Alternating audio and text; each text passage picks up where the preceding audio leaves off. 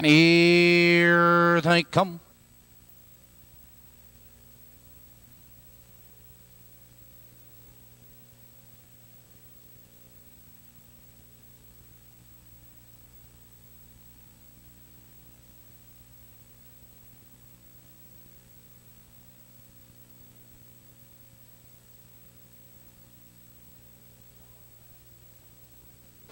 Merrill Fan pacing, there goes Lake Beth going for the lead. Rosedale Diane, those two into that first turn, and Rosedale Diane is on the inside, a short lead. Or Lake Beth parked and moving up on the outside. True Brit right there in third, 2 lengths. Twiggy's Gal, fourth by 2.5. Rudy's Fling, Sable Sue and Louise's Billy trailing. It's a battle up front. On the outside, Lake Beth. On the inside, that's Rosedale Diane as they go stride for stride. They're by the quarter, 28-3. Mark Saporito going to the whip on Lake Hills Beth. It's Rosedale Diane holding tough in second, a gap to True Brit in third. Twiggy's Gal, followed by Rory's Fling, Sable Sue and Louise's Billy. Entering the stretch, moving for the half. Rosedale Diane has the lead. Lake Hills Beth in second now by 4 lengths, followed by True Brit in third, 2 lengths. Twiggy's Gal, followed by Rory's Fling, Sable Sue, Louise's Billy at the end.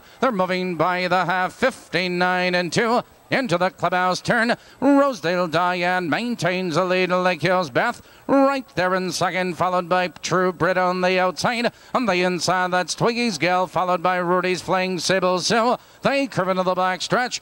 Your leader is Rosedale Diane. Here comes True Brit, charging to the outside. Here comes Rudy's Fling. She's moving up with a rush, 3 wide. They drive by the 3/4. Rosedale Diane, but here comes Rudy's Fling, moving to the outside second. Twiggy's Gal now moving third on the outside, followed on the inside by True Brit and Lake Hills Beth. They race around the far turn, and from the outside it's Rudy's Fling, Rosedale Diane and Twiggy's Gal. Here they come, turning for home. Rudy's Fling now to take command. Rosedale Diane is fighting to come back on the inside. The Buckeye going to the whip. Here comes Rosedale Diane. Rosedale Diane regains command at the wire. Rudy's Fling and True Brit.